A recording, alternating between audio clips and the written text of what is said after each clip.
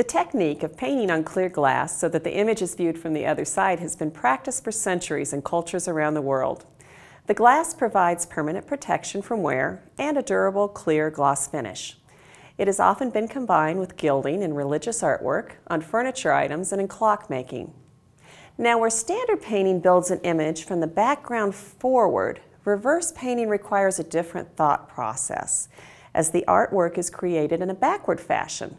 Foreground first, with each phase applied so that the background finishes the painting. Now, today's lesson is going to demonstrate an easy and inexpensive way to create reverse paintings in a safe manner, using oil pastels instead of oil paint and acetate instead of glass. I'm also going to use a metallic foil backing that will reflect light back through the pastel in the same manner as gilding. So let's take a look at the materials first. This is a sheet of matte acetate. You can see that it's glossy on one side and it's a matte finish on the other side. That matte surface is textured just enough for drawing on. I cut a large 24-inch by 40-inch sheet into 8 equal pieces, so this is about 10 inches by 12 inches.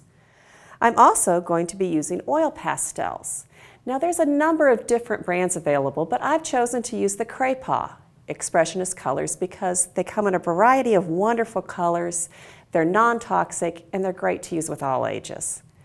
And lastly, I'm going to be gilding my painting with metallic foil paper. This comes in individual rolls of gorgeous color or assorted color sheets. Cut them down to the same size as the matte acetate. Now, I have a sketch handy that I've made on tracing paper, and I'm going to place it beneath the acetate.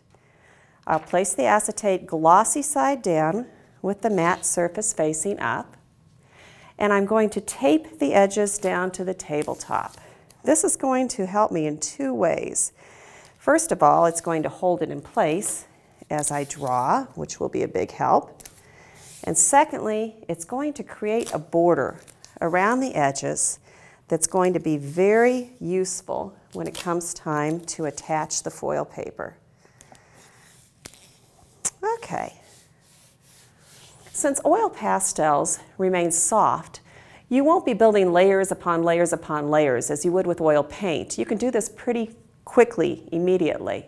But I do recommend that you start with your lightest colors first, because this will keep the colors clean and bright. The Expressionist pastels come with a colorless blender. That's this piece right here. You can use it, as I'm doing, to blend your colors together after you've laid them down. You can also use a soft cloth or a paper towel. Wrap it around your finger and gently blend your colors together in this manner. The oil pastel colors can be laid down in an unblended manner, side by side as I'm doing here. And this will give your painting a very impressionistic look.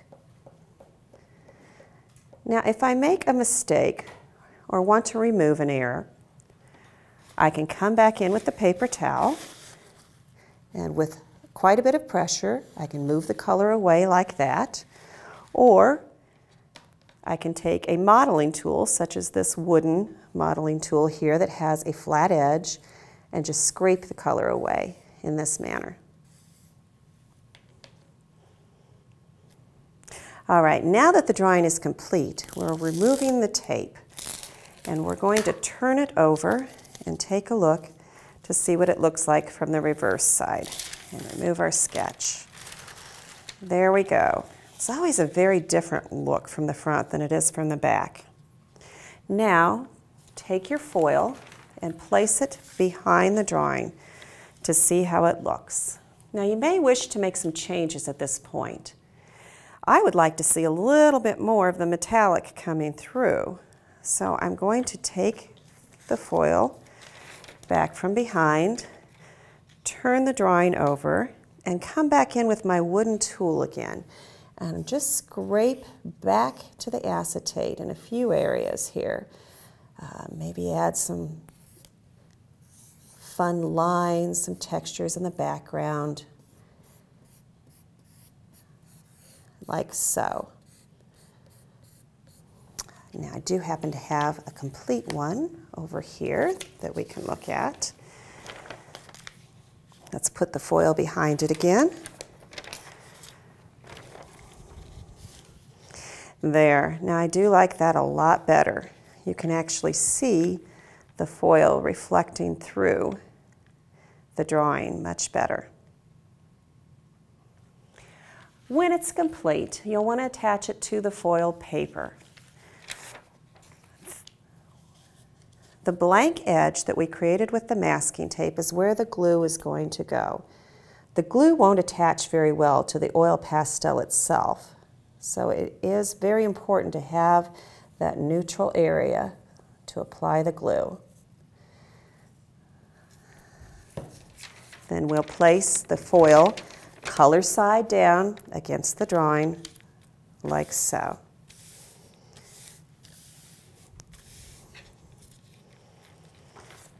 There we go. Now the glue looks white, of course, because it's wet, but when it dries it will be clear. It's very lightweight, so once the glue's dry, I'd probably want to mount this to a heavier piece of mat board or poster board to display it. Let's run through a couple of options.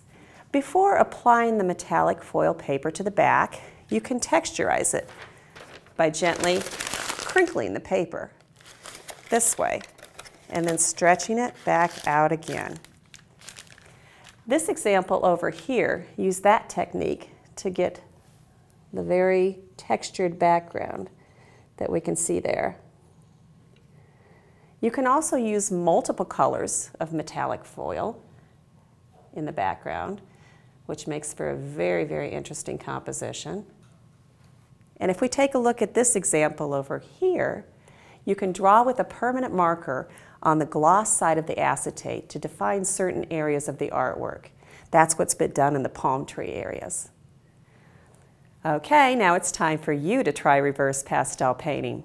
Go to dickblick.com/lesson plans to pick up the materials list and instructions in a PDF format.